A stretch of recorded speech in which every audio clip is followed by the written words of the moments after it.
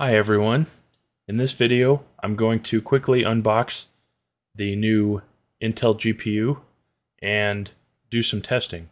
So this is the Acer Predator Bifrost Intel Arc A770. That is quite the mouthful. You'll see me take it out of the box here. It comes with a really brief user manual, a 32 gigabyte flash drive, which is fine, I guess, and then the GPU itself. So I'll get it out of the bag here. It does feel nice and heavy, so the materials feel solid. Definitely doesn't feel cheap like some models can. It's got a decent back plate. A lot of the materials are thicker plastic or metal. It's got two fans. One of them blows air through the card and out the top, and the other one is more of a blower style. It runs on two 8-pin PCIe power connectors and has a full 16-lane slot PCIe adapter. In addition, this card has one HDMI and 3 display ports.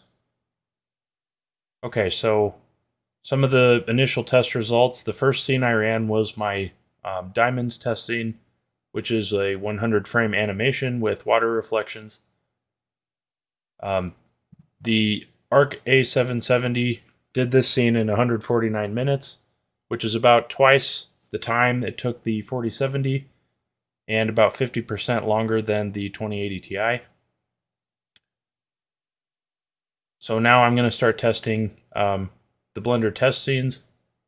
So here I have remoted into the desktop, and you can see the driver version there. And I downloaded this software to make sure I had up-to-date drivers, but this is just Intel's GPU software. And I'm running the card at the default 210 watt configuration, and I'll test later in the video to see if it matters. So here I'm going to run the classroom test scene, and this video is sped up, but this test took 38 seconds. So I'll go ahead and record that, and you can see how it compares to some of the other GPUs. It's quite a bit faster than the 6700 XT with HIP RT turned on, so that was a little surprising. The next test here is the Barbershop scene, and this one's sped up quite a bit more. This is a very intense scene. And this one took 2 minutes and 53 seconds, which is about 173 seconds. So again, quite a bit faster than the 6700 XT, even with HIP RT turned on. And finally, the Scanlands scene. I did attempt to run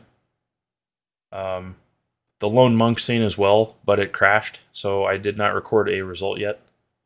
I'll probably do that in a future video just because that's another really nice intense scene to test on. Okay, so on Scanlands, the A770 did it in 109 seconds, and the only one I've ran otherwise is the 4090, which did it in 20 seconds. Depending on the test, the results vary pretty widely.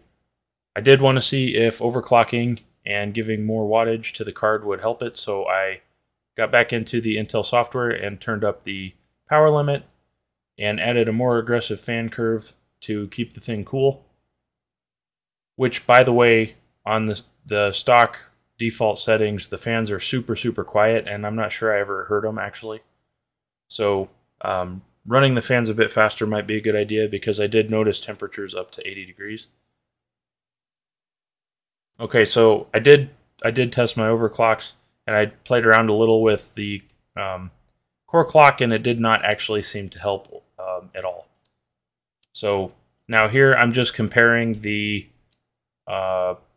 same benchmark scenes we just ran on 3.6 versus 3.5 versions of Blender. And in the classroom scene, there was a 24% improvement for the A770 versus Blender 3.5. In the barbershop scene, 13.5% improvement in render speed. In the Scanlands scene, the improvement was much larger from Blender 3.5 to 3.6, with the Intel Arc A770 increasing its render speed by 37.7%, which is a huge upgrade. So really, I need to do a lot more testing because it seems to vary by scene quite a bit, but across the board versus older versions of Blender, Intel Arc definitely runs faster now in 3.6, but I'll have more comparisons soon to show you how this card stacks up to NVIDIA and AMD with the current software available. But that's it for now. Watch for a live stream showing more results soon, and thank you for watching.